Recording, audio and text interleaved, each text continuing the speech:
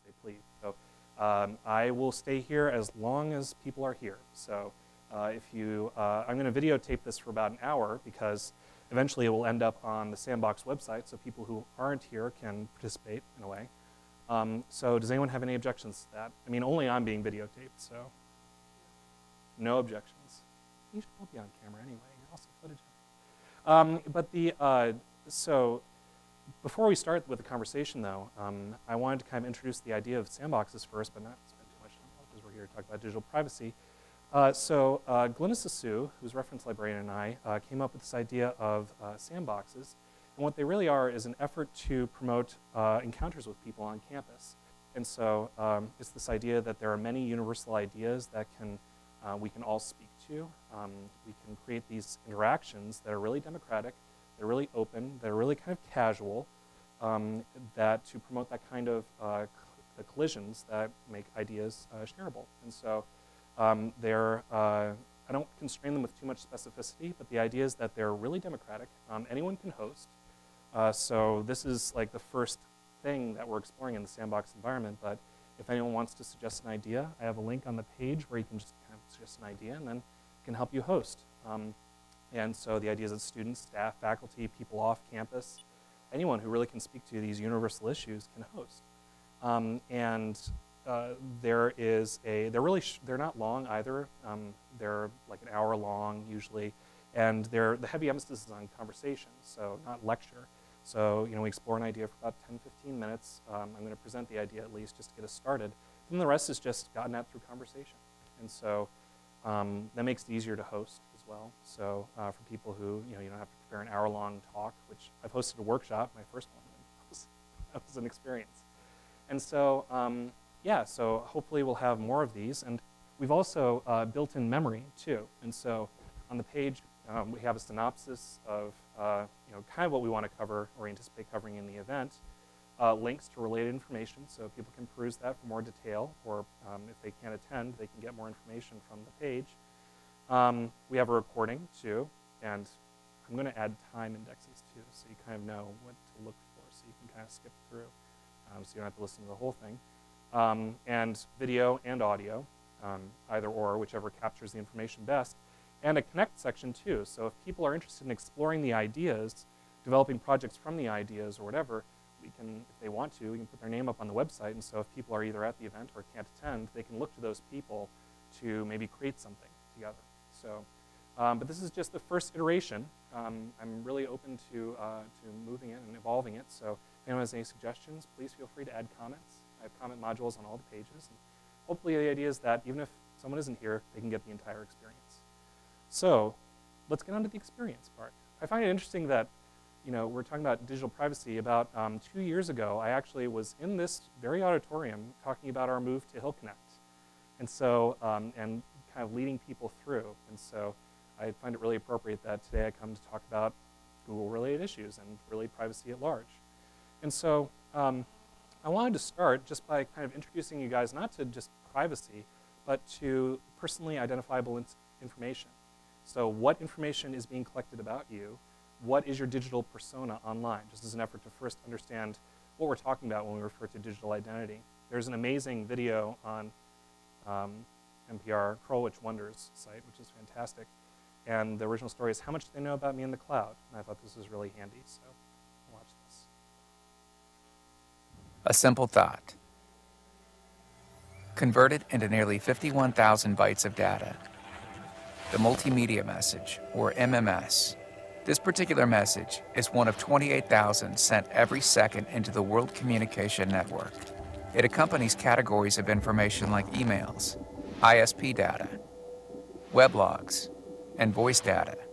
When deciphered, these communications carry with them a pattern, or metadata, that reveal information like the user's number, who the receiver is, the location sent, the date and time of the message, the duration, the amount of data transmitted, and the subsequent cost of that transmission. The average user will have 736 pieces of this personal information collected every day. Over time, this information amounts to the user's digital identity, which is accessible anytime in their service provider's retention period. Verizon withholds this information for 12 months, AT&T for 84, Sprint for 24, and T-Mobile for 60 months. Most individuals will have over 1 million pieces of information spanning the past 45 months already in their provider's possession. A third party owning nearly 4 years of your life.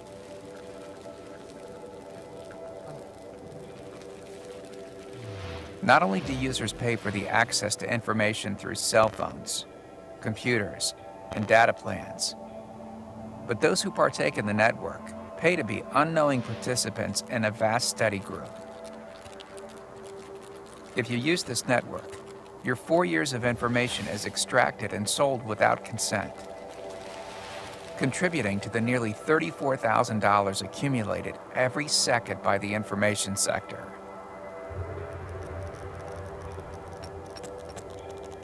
The specifics of nearly all digital interactions are sold to a variety of entities. Among them are ad servers that assign the individual a demographic based on their digital histories. Once assigned, individualized information is deployed to the user. Location data is filtered into intrusive localized advertising.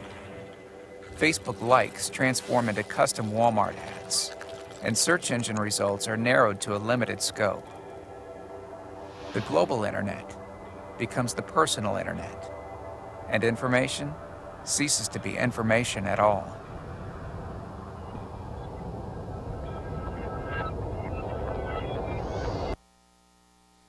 So we're talking about, one of the focuses of this conversation is on Google. As you can see, each company may have different policies on the data they collect, and even what kind of data they collect. And so that's I thought was just a useful introduction to the issues. So I don't know if you guys have any thoughts or reactions to this before we get into Google specifically. Yeah.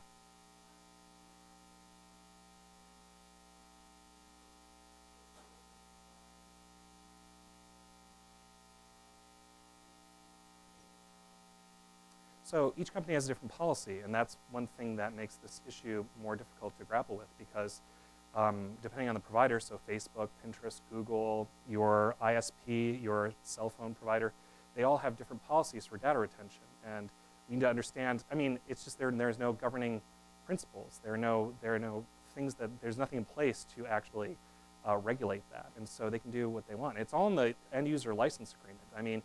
It is in that 34-page document that you can read before you accept the services. It's just the issue there is that it's not human readable, so you don't understand what you're necessarily getting into.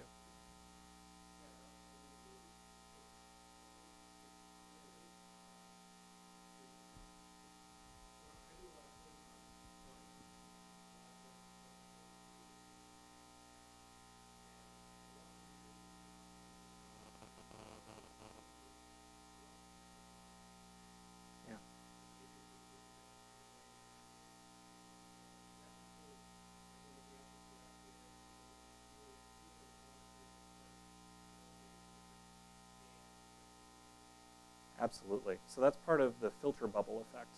And there is a link on the Sandbox website to a presentation by Eli Apprecié.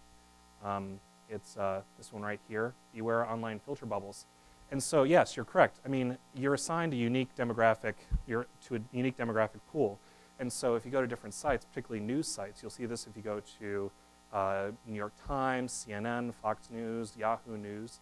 There are 27 or 28 different front pages just on Yahoo News and you'll be delivered a different one based on your demographic. There's a long history of this too. It was a Time magazine. There was a recent story about how there were 4 different front pages for Time magazine. Americans saw one about being fat, the implications for the obesity epidemic, and everyone else received a front page that highlighted a story about the revolution, the Arab Spring Revolution. And so that wouldn't even register for us. And so that occurs in traditional formats, but online, of course, it's much easier. And so, yeah.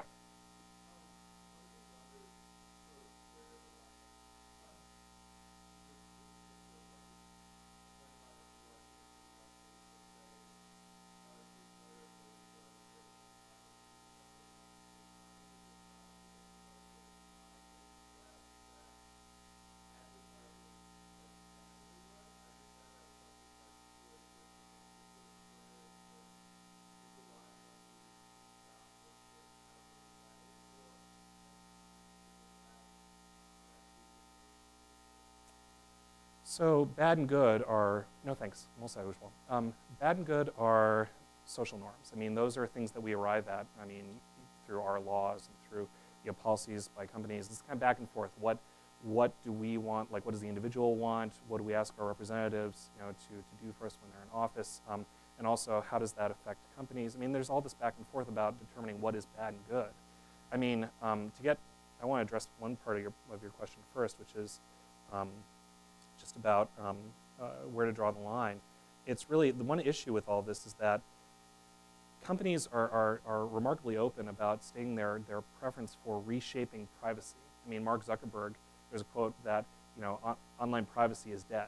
I mean, that's all over the place. And so each company is pursuing these policies to their own end. And so it's all spelled out in their license agreements, but you have to agree to them. And sometimes it's obfuscated too. We talked about before the conversation that, it's more of an opt-out system than an opt-in system, meaning that when you're on Facebook, the privacy settings are deliberately labyrinthine. It's very difficult sometimes to know exactly what is protected and what isn't, and what is public and what isn't, because it's just very difficult to get to. And they make it difficult to get to because that's how they derive revenue.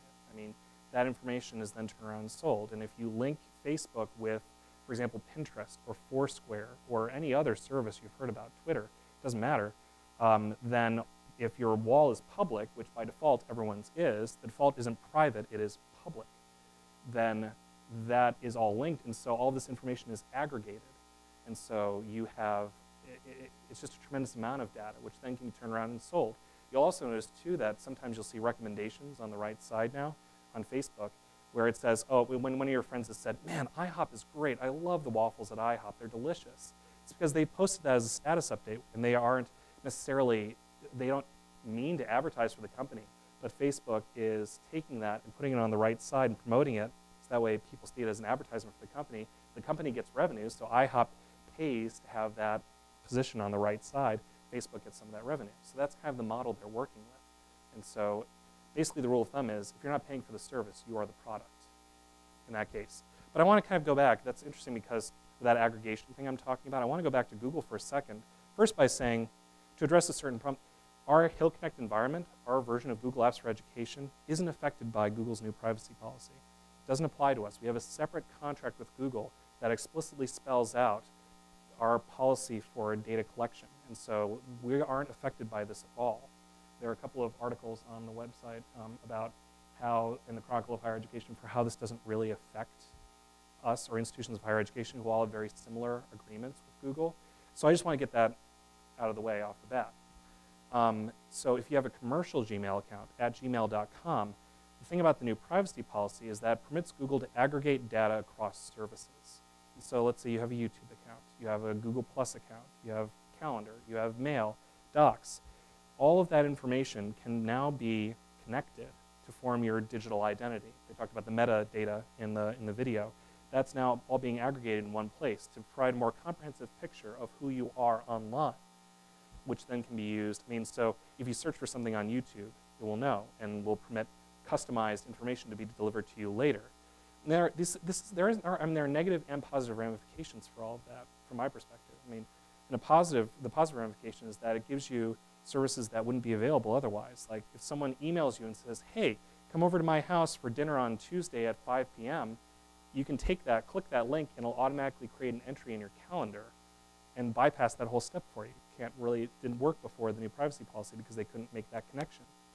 The negative ramification is now they have a lot more data on you. You can't have a pseudonym, for example. You can't use an alias.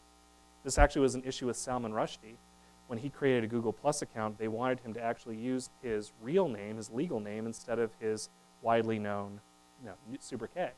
And so that was a big battle, and eventually Google caved. But you can't have a pseudonym. And you have to actually opt out. There are certain things you can opt out of. And I'll take you to Google's page where they spell out how you can kind of opt out of Google's ads. And from this kind of data collection, you can opt out of,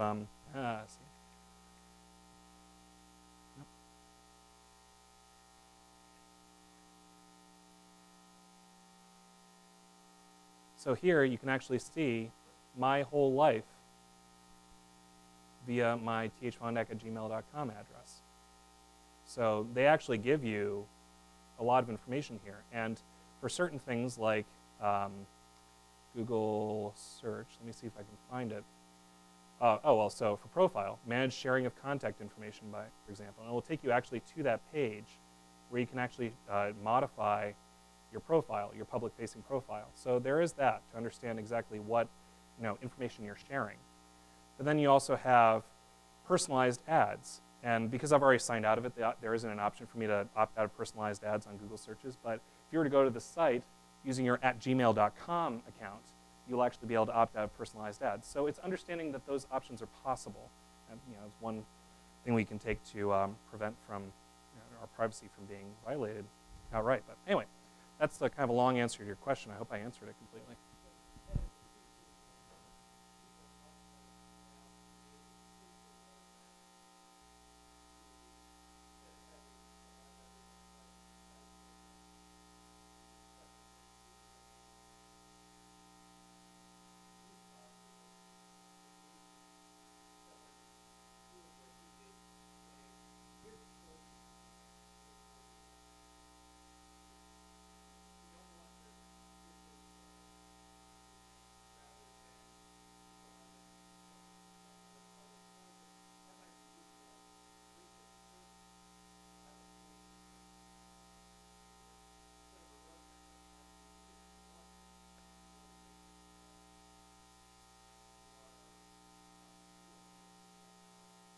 They do exist, actually. And that's the thing. There's a whole ecosystem out there to help you navigate the waters. I mean, so there is a,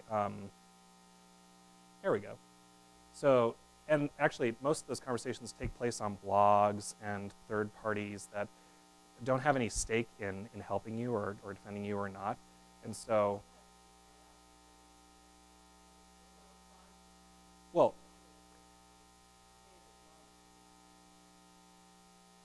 it's actually been all over Google services. Before the March 1st switchover, it was actually right there on the top, and if you logged into any of Google services.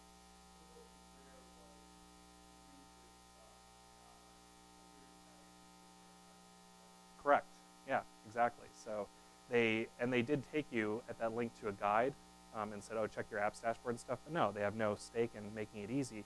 But there's this service, for example, mypermissions.org, where you can actually, if you just click on Facebook, for example, and I were to log into Facebook, or I'll go to Google instead. So this link actually takes you to connected sites, apps, and services. It will show you everything I've kind of connected to my Google accounts. And so that's a place to start to clear stuff out. You have Dropbox, Instagram, and Flickr and stuff. And so you can kind of see, and this actually deals more with which apps you've given permission to access these accounts. So for example, when you are on Instagram and it says, hey, publish this to Facebook, you can actually, you give the app permission to do that, and then by clicking on a link, you're actually taken to a place where you can revoke that permission if you really didn't want to. Like, hey, I evaluated Dropbox 2 years ago, and I don't need this to have access to my information anymore. I can remove permissions to do that. So there are those resources out there. It's just that it depends on like blogs, people, your friends, these kind of efforts to help people become aware of the tools. Mm-hmm.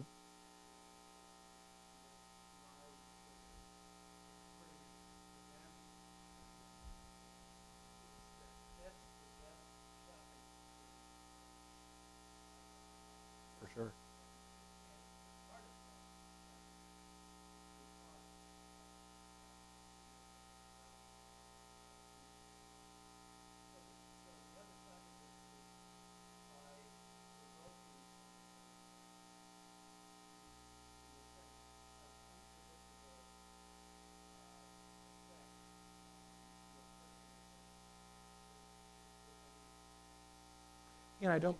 I don't mean to fearmonger. There are absolutely positive ramifications to all of this. I mean, almost every site you visit on the web now, any major commercial site, depends on this personalization engine.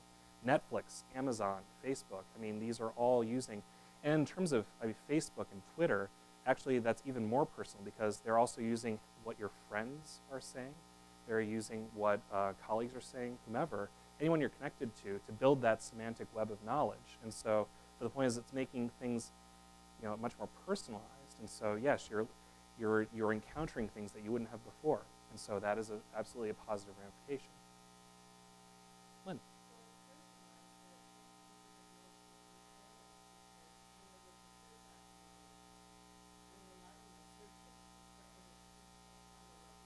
Right.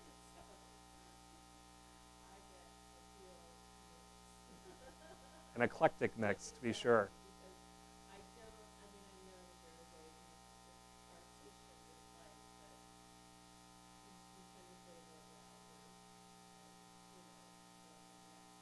You tend to favor personal settings. Yeah, exactly. Tom?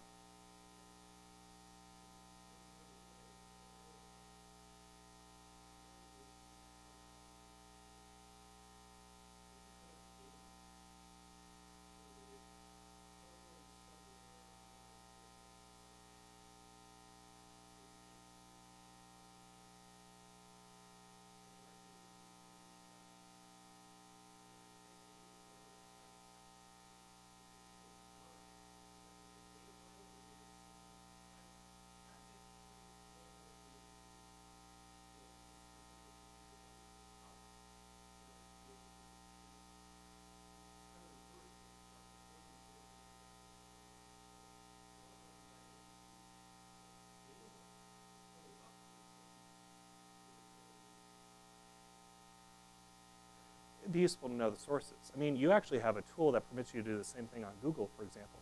It's called Google Alert. And so you input keywords, and you can create pretty sophisticated logic. And so you can say, anytime someone mentions Fondak, Hamilton College, whatever, you can be pinged with a notification that someone has searched for, or a new page exists with that information on it. And so that's just a consumer available, tool. But I mean, this is the era of big data. I mean, we have the ability to collect and analyze and work through tremendous mountains of information. And so that's what we're saying with the digital identity. I mean, there are clearinghouses that will actually transmit your personal identity, will sell it to people who want to use it for various ends, positive and whatever.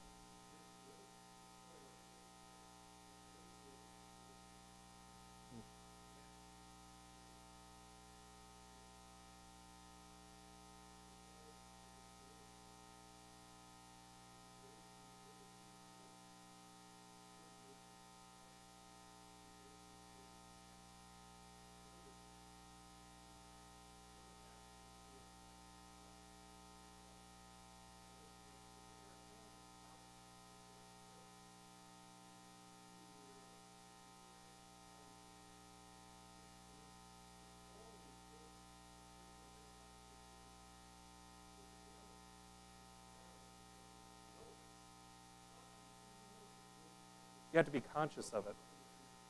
Or the merchant who has the brightly colored bowl in which you put fruit, and then as you wander through the market, you especially notice that bowl containing the fruit. I mean, all the psychological forces acting on us have been visible or invisible, depending on how much you're aware of those forces. There have always been gatekeepers. That's why I mentioned the Time magazine example, because that too is an effort to kind of control the flow of information, to present different forms of information to different people based on demographic or location. And so this isn't new. None of these things are new developments. It's just simply that the modality is different, the magnitude is different, and it always has been. There is more information in society, and so the effort to shape that information, to control it, and to use it have increased throughout history. I mean, you think of oral culture, written culture, then to the internet. I mean, it's just more and more information. And so we're back to, I mean, we're still dealing with gatekeepers, but the gatekeepers are algorithmic and driven by humans who are creating these systems to then control, collect, and then manipulate information. And so in this case, I guess, so one, and this is getting kind of more into the philosophical realm. I mean, we talked earlier about the filter bubble. One implication from all of this is this assignment to a demographic pool. And this gets to Lynn's point about looking up all these resources for members of the faculty and students. But you're assigned a demographic pool, and then the information you're delivered broadly, and this gets back to the recommendation engine too, broadly is delivered based on this demographic pool. And it can get more personalized to like your order history or whatever.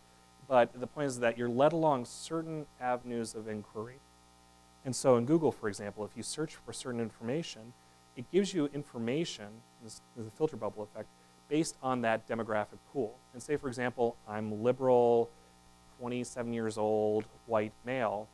I'm delivered information that actually reinforces that demographic to which I'm assigned. And so things from the National Review, more conservative sources, things that are, for people who may be in a different age group than I am, won't necessarily appear in the search results, or I'll have to go digging. So there are all these, there are these things in place, and they differ from service to service, but the point is that unless I'm act conscious, as you pointed out, conscious of the biases, conscious of the algorithm, conscious that the results I'm delivered may not necessarily be comprehensive, or reflect the true pool of information out there for any inquiry, I won't know that I'm being fed and directed in certain ways, right?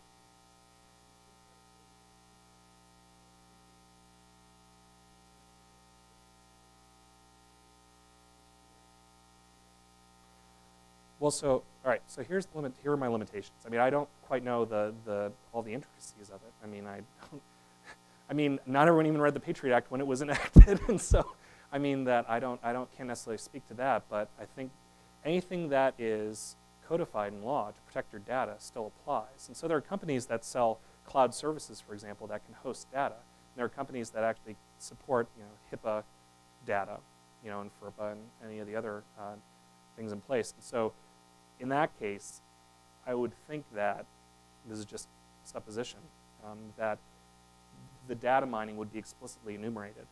I mean, so they may store your account information, they will store your data, but there is no data mining. I mean, I would think that that would be explicitly enumerated, but something to check, and I'm not quite sure, so that's all I can really contribute to that.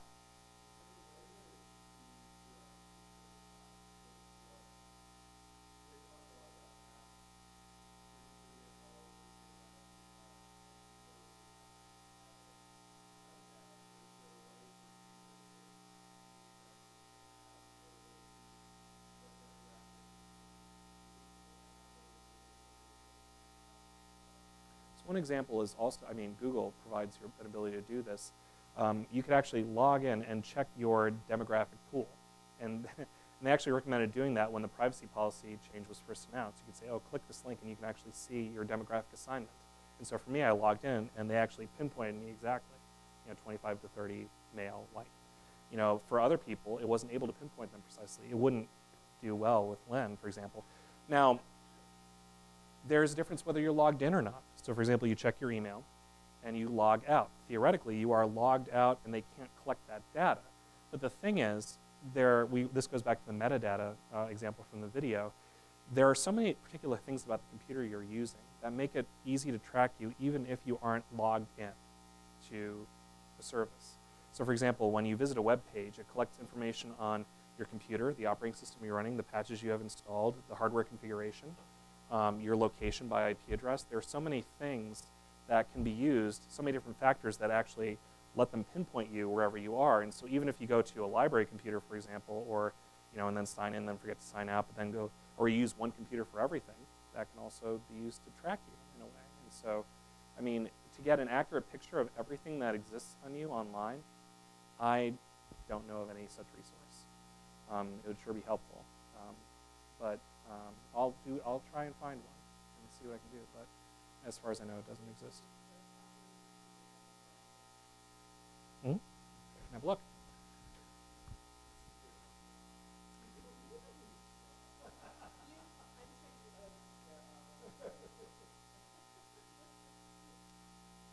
Here we go. It's ironic, actually.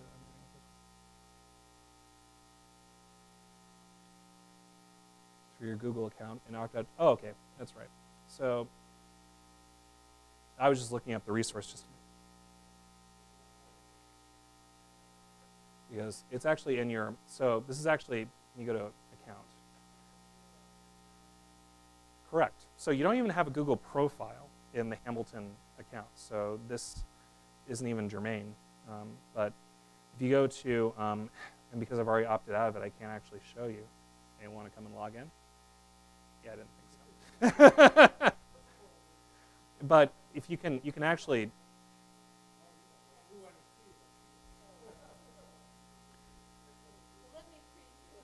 gmail.com to actually see your demographic assignment. Which is exactly why it's so difficult to get a global picture, because there are so many different.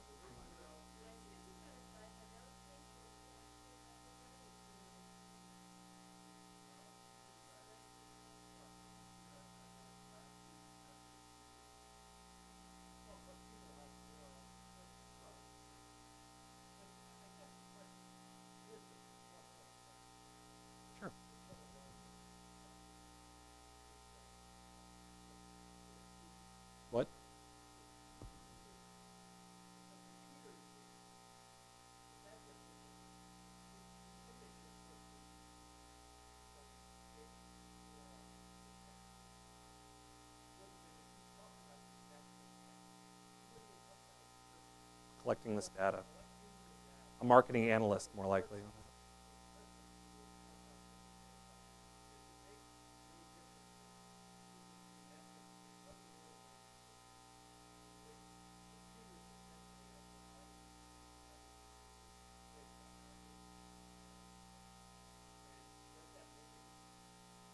A huge difference, I'd say, because you can capture so much more. I mean, the reach is huge. I mean, because you can sift through a mountain of data very quickly and also very broadly and collect it all.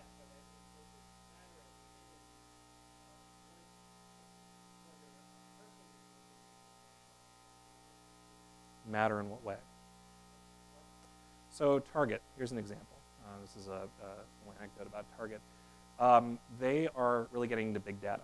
And so they hired several analysts to modify how data is being collected both in the store and also through their online presence. And so you walk into a Target store now, you are assigned a unique client ID. And then they track you, they know what you've purchased, they know when you purchased it, and then there are a couple of other, there are like 27 different variables they track. There's an article on the Sandbox page about this actually, it's about Target specifically, but they also wanted to do this online to create a comprehensive profile of you. And so what they did was they hired behavioral psychologists and asked them, okay, so how does purchasing work? And so kind of a simple question, but a profound one. And they said, okay, it turns out there are only certain times in your life when you actually dramatically alter your shopping habits. When you move in with someone, when you get married, when you have children. Other times you're less likely to be affected by these things. And so they said, okay, let's take pregnancy, for example. How can we predict when someone is pregnant and will want to come to Target to shop for stuff? We want to be your whole shopping experience. We want you all to come here for everything you need. And they said, well, baby diapers is too late. By then, the baby's on its way and you've already been purchasing other stuff in preparation for it. So what other indicators seem to suggest that someone is pregnant? And it turns out there are about 27 different ones. And one in particular is a cream, an unscented lotion that one rubs on their belly to deal with stretch marks and stuff. And so that is usually purchased within the first trimester of a pregnancy. And so they were able to tell and there are 27 other variables as well. And so when someone either in the store or online shops and they buy that combination of products, a certain combination, there's a threshold, then Target knows to send maternity advertisements to you either by email or physically, in traditional paper, form. And so they actually did this to a teenage woman. They sent her an advertisement for maternity stuff, and her father called irate and said, "What are you doing? Are you trying to compel my daughter to become pregnant? Are you telling her maternity is a desirable state?" They're like, "We're sorry, we don't know what happened. We'll fix the system. We don't know why that happened." A week later, he calls back with an apologetic tone in his voice and says, "There have been developments in my household that I wasn't privy to. My apologies. I was wrong. She is actually pregnant." It predicted and outed her pregnancy before she even told her parents.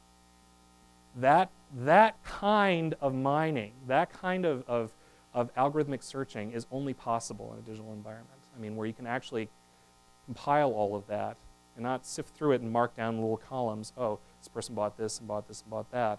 That kind of manual process is very difficult to do on a human scale. On a computer scale, it's much easier. It's great. I mean, yeah, you're led to find products that you wouldn't have considered. But the thing is, it also it has these ramifications, these side effects that you aren't really aware of until they affect you.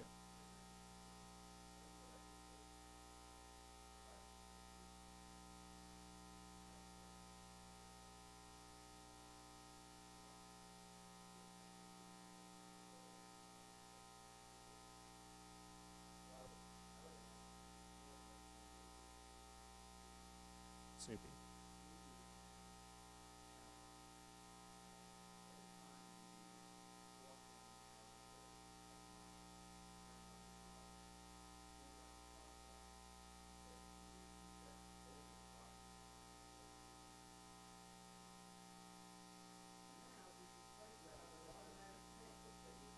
A sentry turret.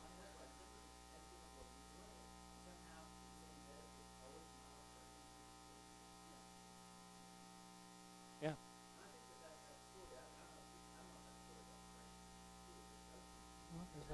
There's an article.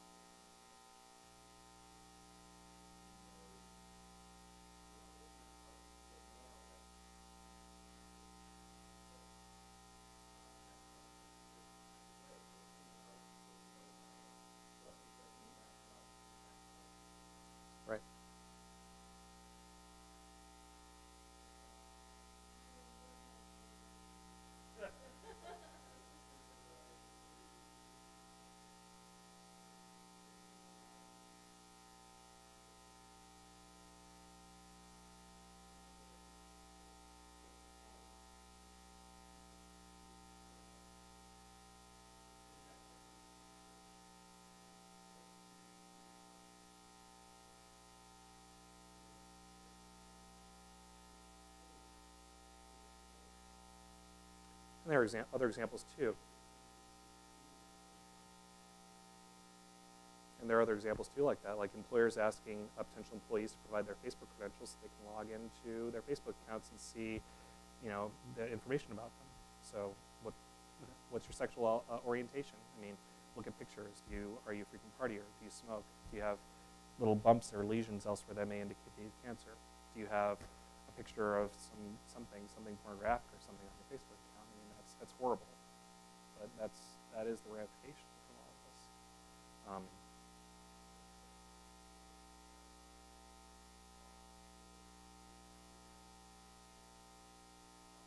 Actually violates the Facebook terms of service.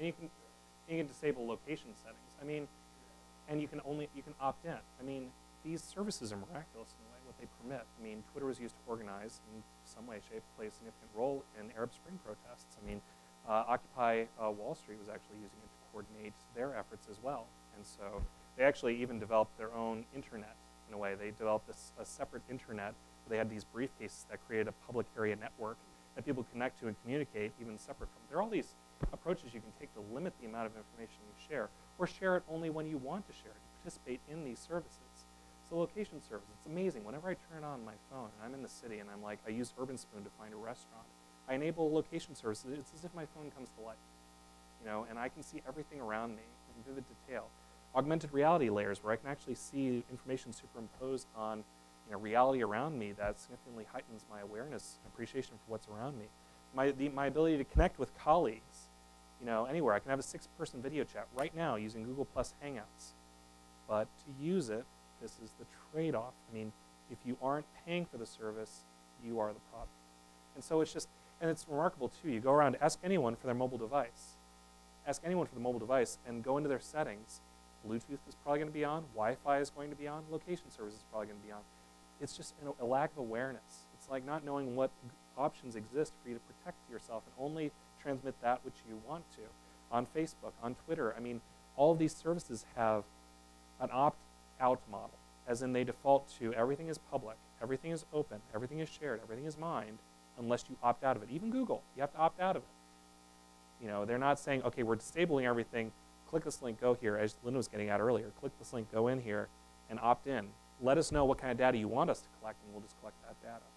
And so it's just a lack of awareness. There's another example I wanted to pull up as well. This one. This is using a combination of things. My apologies for the image. But that's actually the app image. Girls Around Me. This is an application that doesn't violate any terms of service. And what it does is, are you guys familiar with Foursquare? Anyone isn't? Foursquare is this app that permits you to check in at certain locations. And so I'm in Clinton and I go to NOLA's. I'll click, I'm here at NOLA's. And it publishes that to friends who have connected to me. And so they can see where I am.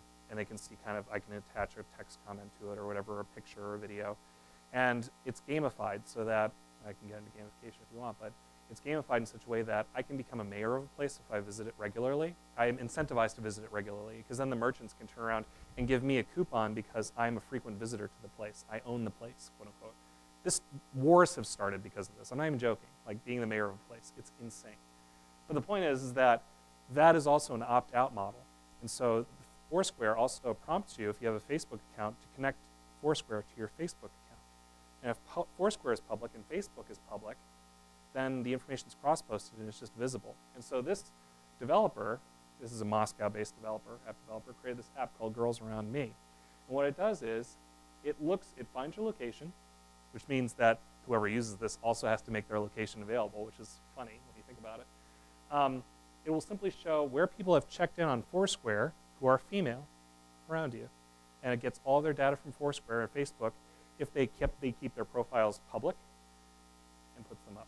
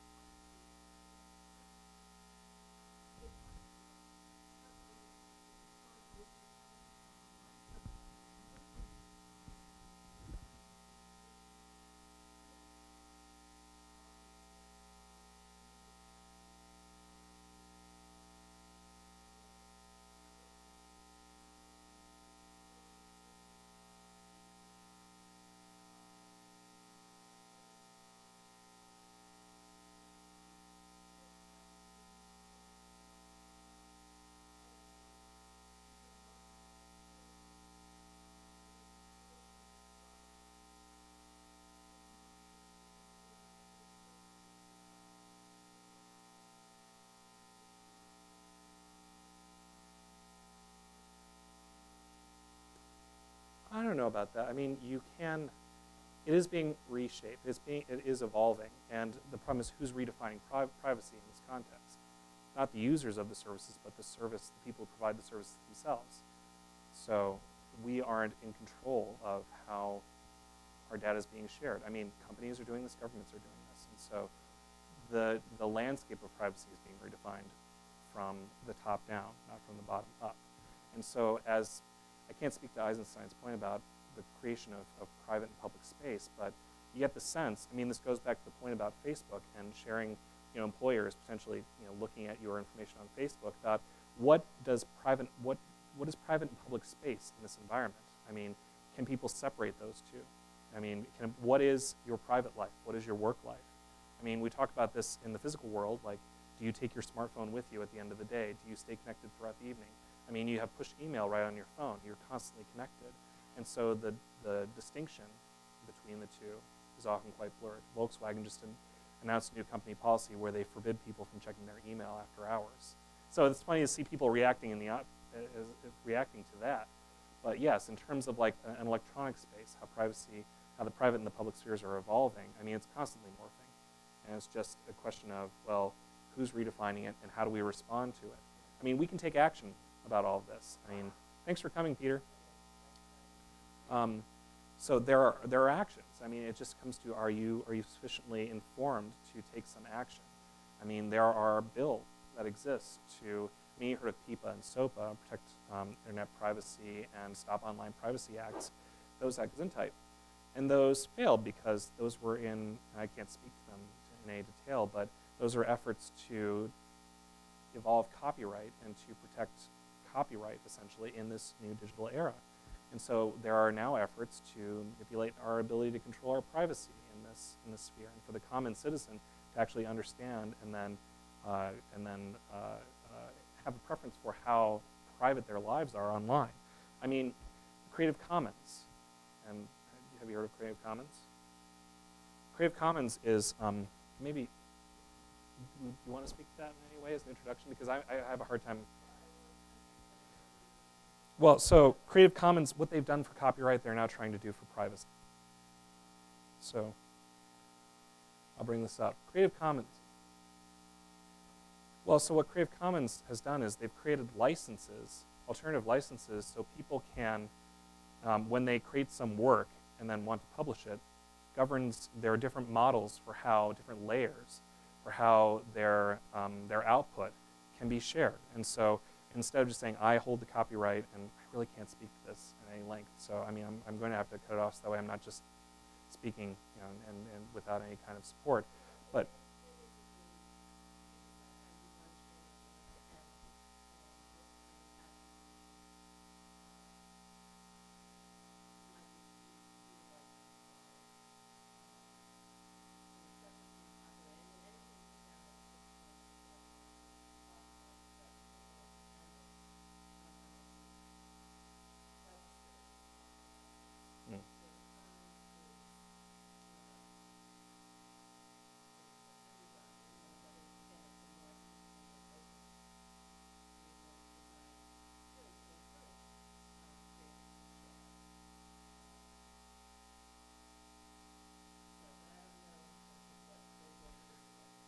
So I went to ELI, Educause Learning Institute. It's kind of the geek mecca for us instructional technologists. And the CEO of Creative Commons spoke and actually mentioned something about privacy.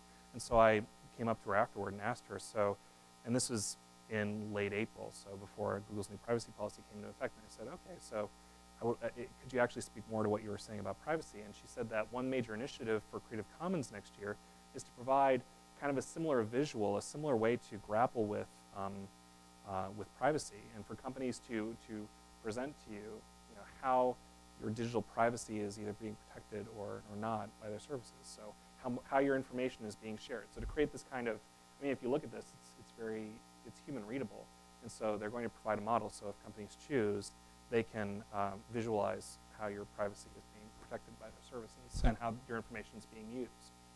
So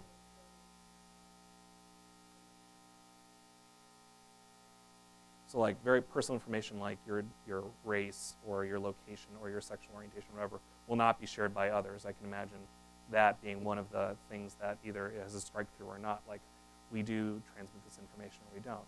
It's voluntary, but it is a step as an effort to kind of to tackle the issue and to help increase the public's ability to grapple with, sharing information. No. Completely open. And you can actually, services like Flickr, YouTube, you can actually search for content that is licensed under a certain Creative Commons license. And so you can only use open, or you can say, oh, I only want photos that people have given permission to redistribute, remix, modify, but I still have to, attribute it. But,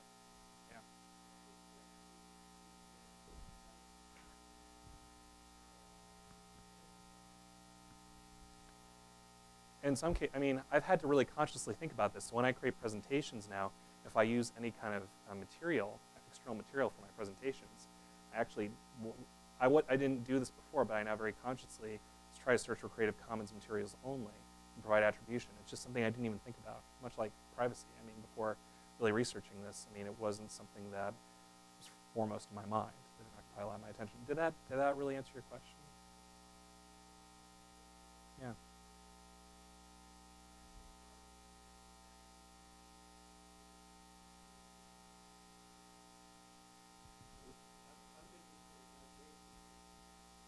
Yeah.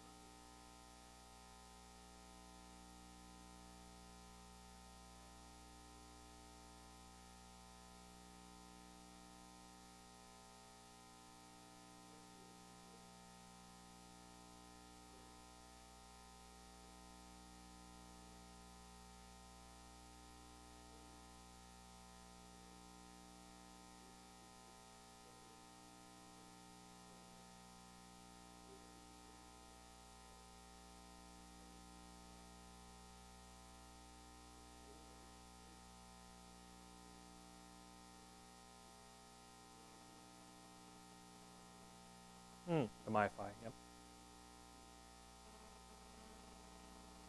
Mm.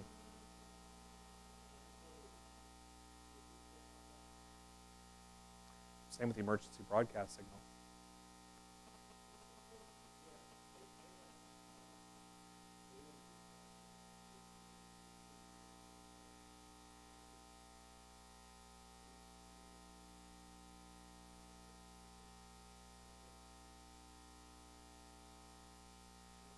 Mm.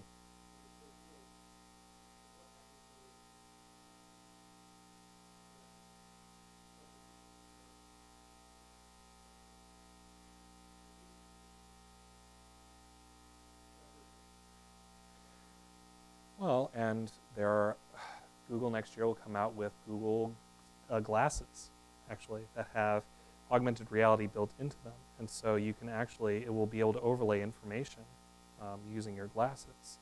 And so the world you see around you will be augmented with data that is delivered by Google. And so all of the information that you get, I mean, restaurant recommendations, check-ins, or whatever, will all be delivered to you in this augmented reality layer. And so there is this ubiquity there. And so the ubiquity has, I mean, as you point out, Catherine, there are upsides and downsides to it. I mean, but yeah, that ubiquity is available to people now. I mean, we talk about banks being too big to fail. I mean, people have said the same thing about Google. Remember, like, what was life like before Google? What search engines did you guys use?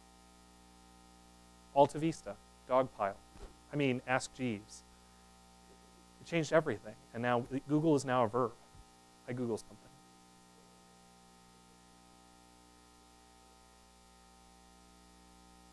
Yeah.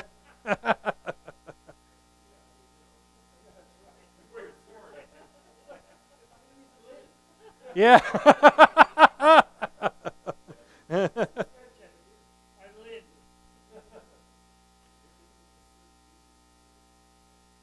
Ingenue. Yeah, exactly. Nice. Nice. So, I mean, I don't know. And I wonder when, I mean, same thing with drones, right? I mean, we're using drones in our wars, and NYPD is using drones to monitor citizen activities, but Citizen United is using, or Occupy Wall Street now has drones that they can use to spy on the police and get video on the cops committing the offenses. And so it's an arms race. And so it's not a question of when, or if the technology will become available to people, but when. And then how we respond when that does happen.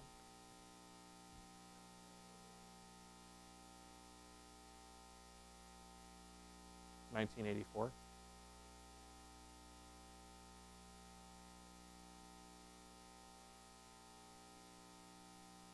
Yeah, but there's a techno-utopian vision for all of this, the singularity vision. I mean, we're heading for an age where everyone can be connected on any topic at any time.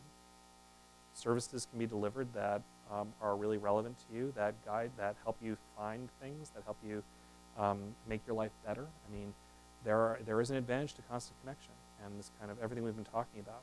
There are disadvantages. I mean,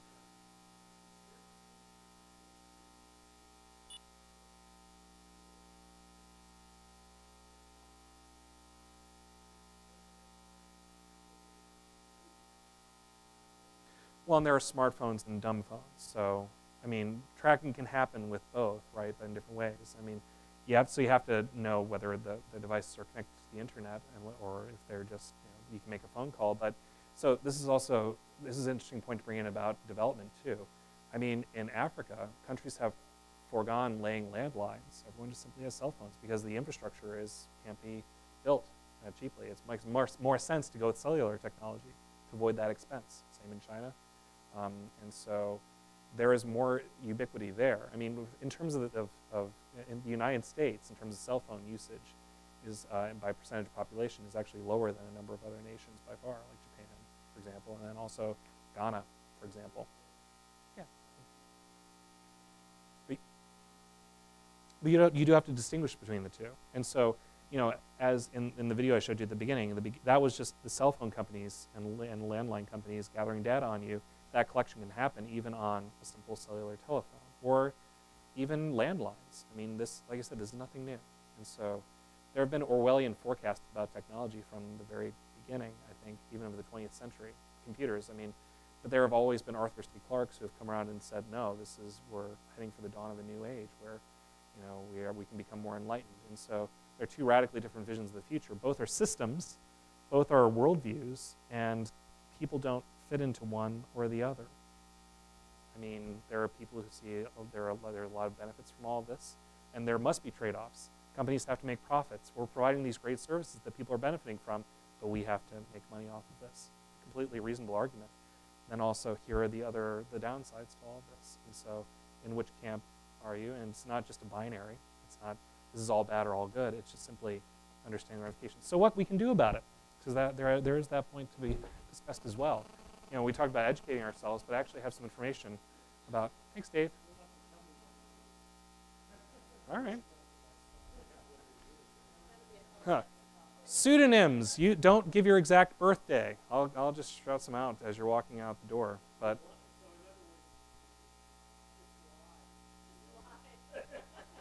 so you can clear your search history. You can opt out of personalized ads. Log out from your Google account when you're done with checking your mail. You can change the birthday you give people. So I am now born April 1st, 1950. Why not? It's not. I mean, I'm not speaking as a representative of ITS when I deliver these recommendations or any of this information. What I'm saying is, as an individual, these are some things you can absolutely do to cloak yourself online.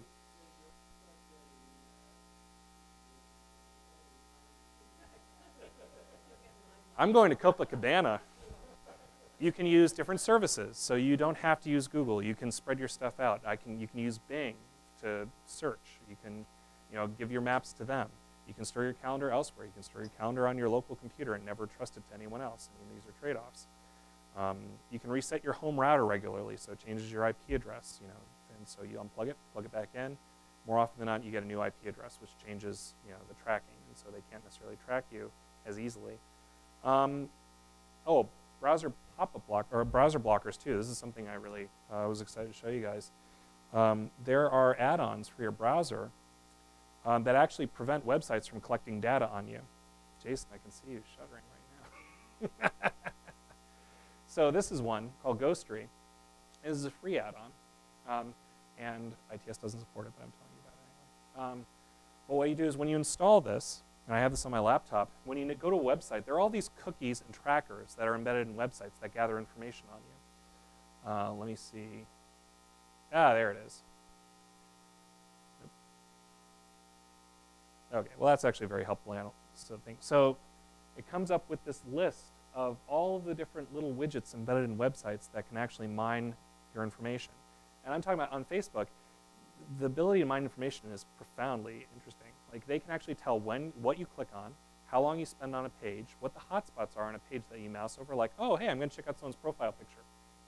They can actually track how long you spend doing that and where your focuses are and stuff. And it's mostly by using these little plugins here. I mean, it's built into Facebook, but on other sites it's built in. I don't know if you've ever seen the Facebook like button on web pages. Yeah.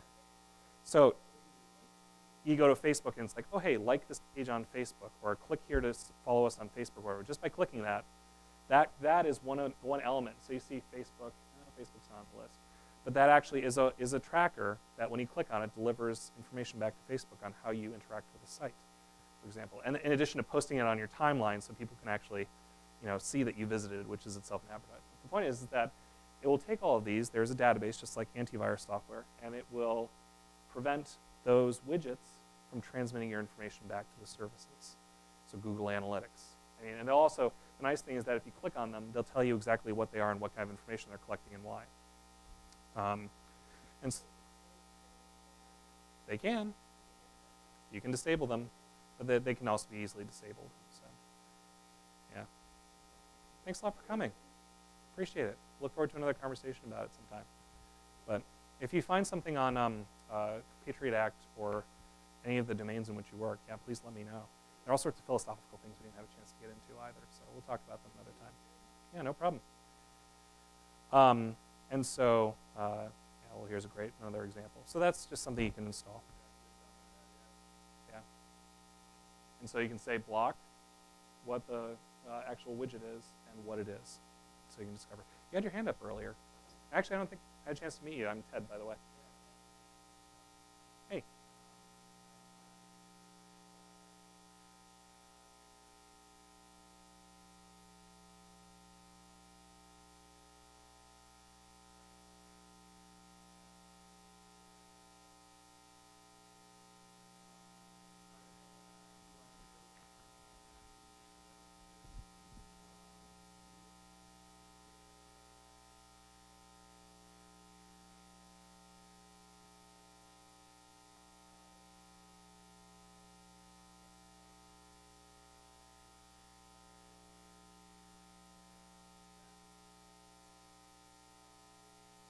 right. It's like the billboard on the side of the highway, no connection to location or to the person looking at it. Exactly, and that was enough. Want to kind of flesh it through? So what do you think? Like how do you feel about all this?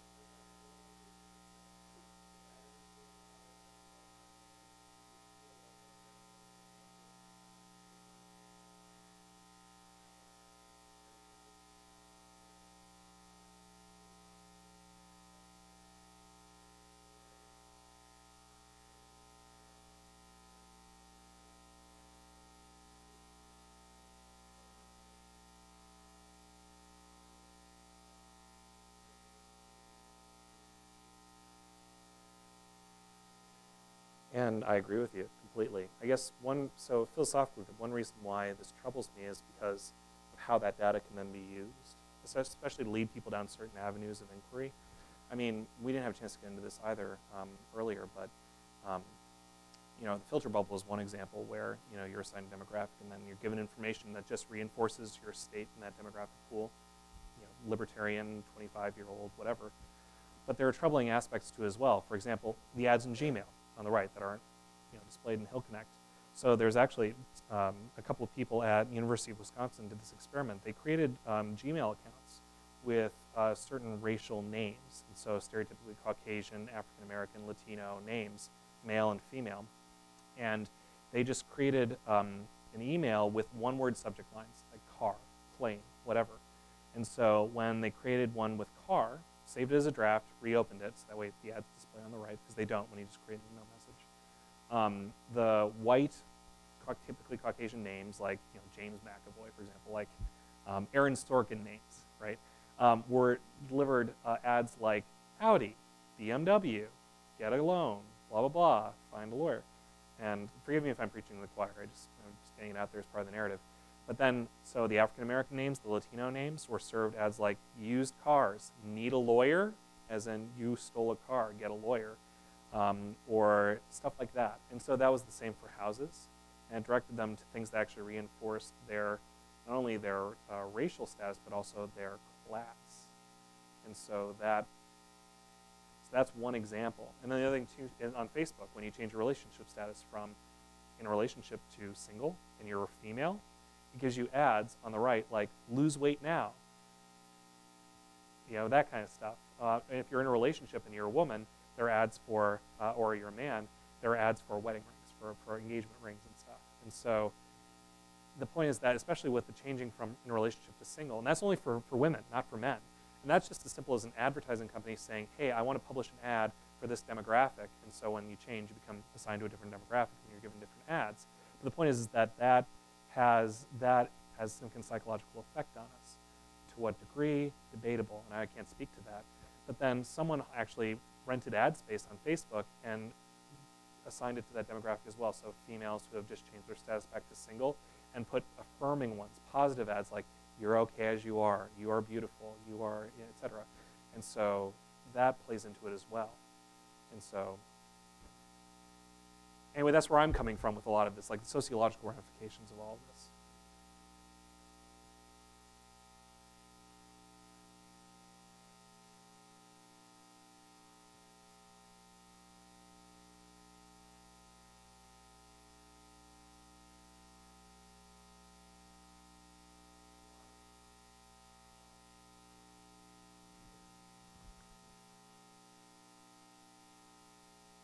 Absolutely. We'll be happy to share it to you. I'm Ted Fondak. Look me up on the ITS website. Get in touch with me. We'll talk, because we can sit down. And also, reference librarians, too. I mean, definitely come to the library. Come to ITS. I mean, that's what I love about the example about checking out books. I went to SU for a summer class, Intro to Librarianship, and essentially we talked about RFID tags and this whole issue of, okay, so can you look up pornographic material on the library computers? Is that what are the moral issues there? I mean, do you permit people to do that or not? Patron data, like if it can be, there were officers, actually, there was an example of a public library in it was Minnesota, where the officers showed up, or police officers showed up and demanded to see the records for a patron who was just arrested. And they didn't have a court order, and the librarians were the only thing. They crossed their arms, and they were the only people between the police officers and that data. which then can be used to either incriminate people or not, right? Even issues like, can we send, like, if you have an ILL book, and let's say you're in a difficult marriage and you want to get a divorce and you're looking for resources at your local library to help you out, maybe the only place you can go, say an ILL request is made and they send a notification to your home and say, oh wait, your spouse has been looking up, books about divorce.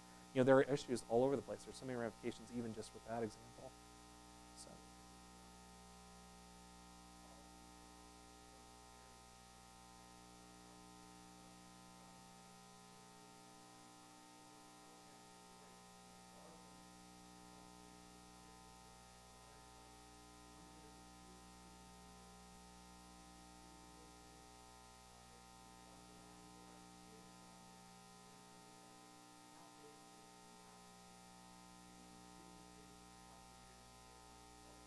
Profit motive, yeah.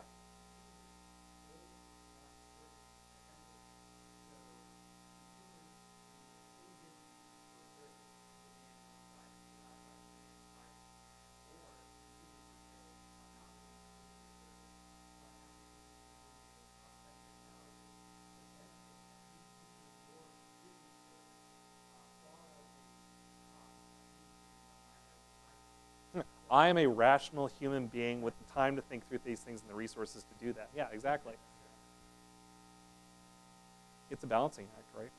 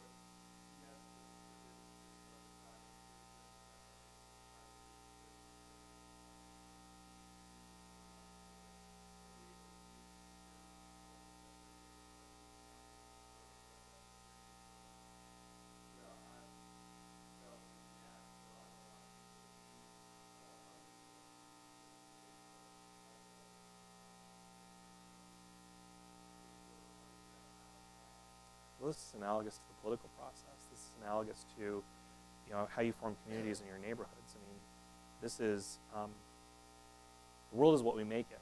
I mean, we talk about the political process too. It's easy to bemoan the state of government, and it's fine. You can complain about it. And voting is one way to participate in that process, but there are also people who foment protests, as a way to make their opinions known and to fight for what they want. I mean, people like, I don't know if you guys have heard of Jane Jacobs. She's amazing. So she's an activist who lived in New York City, especially during the 50s, 60s, and 70s. And she wrote a book called The Death and Life of Great American Cities. There was an architect who was very powerful in New York City at the time called Robert Moses, who attempted to essentially remake the city using his principles. There are other architects throughout history. Thanks a lot for coming, Lynn.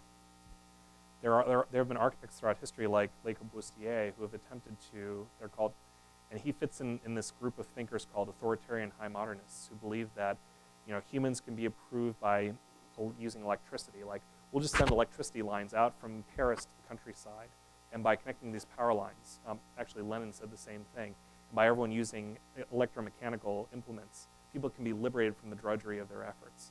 I'm sorry, this is a really long point, but I'm going to get to it. But the point is that, so then Robert Moses thought by remaking New York City, he could radically improve people's lives in New York City. He was also the guy who created Long Island, who made Long Island possible, but he designed the bridges that lead to Long Island to be kind of short, and so public buses couldn't drive out to Long Island, so the poor couldn't get out to Long Island, which is kind of an amazing thing we think about. So for Jane Jacobs, he actually proposed a superhighway to go through Manhattan, right through Manhattan, which would just change the face of Manhattan completely. And Jane Jacobs led the protest against him. And she just did it. She realized the value of communities, and she wanted to defend her local community. And what's more, she actually gathered like-minded people to protest this. No one compelled them to do this. No one said this is the blueprint for what you should do to make your voice heard, your opinions heard. But it was through that kind of activism, through knowing that that's what they wanted and then doing something about it. Same thing with the sandbox thing. It was an idea that we came up with. No one supported me. No one said, hey, you should do this. No one said, this is the thing you should do to get promotions or whatever. It's just simply what I wanted to create, and then I just did it, just because it was a possibility. Same with apps. I mean, that's the great thing about being an app developer these days. I have a vision for something. I can create it. The tools are now available for me to create this thing, make it a reality. So what's happening with privacy is essentially what we decide together. It's not just businesses. It's not just consumers. It's governments, right? I mean, precedent plays a role too. There's inertia in society. Everything we do is a collection of what everyone wants to make it. You know what I mean? And so right now, the push to redefine privacy, as I see it, is coming largely from corporations, businesses, who need to make profits and are saying, look, this is a way to increase profits and deliver great services that consumers should use. If consumers really want, if privacy is such an important thing for consumers, then they'll make their voices heard. And you know what? If any change comes of that, it's probably going to be companies saying, okay, we'll put these protections in place, but we'll have to charge you for using our services. We'll have to increase the price so that way it reflects that atmosphere. It's a way for us to make profits while giving you what you want, so you want to buy our products. Stuff like the Creative Commons thing, where they are going to create a model so that way companies may feel compelled to share how they handle your personal information. That's something that certain companies may adopt and others won't. So if Google adopts that and says, okay, we're going to make it really easy for you to know what it means to use our services and what kind of personal information you're sharing with us, what we do with it, if people flock to the service because of that, that sends a signal to the rest of the world of business that this is a model that people really want. And then the market shifts to accommodate that. That's just how these things work.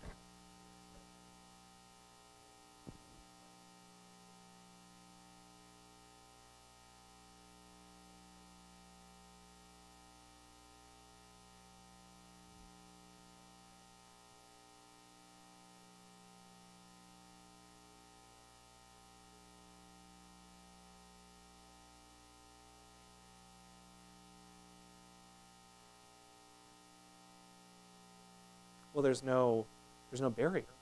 I can just sign up for Pinterest by clicking, I have a Facebook account, logging with my Facebook account, that connects Pinterest with Facebook. And now suddenly I have these two services, and there was no barrier to it. I mean, we talk about, I want to ask you guys too, I mean, if you want to stay and talk for longer, I want to ask you guys about ubiquitous smartphone usage and the future of attention and how people are always blocked.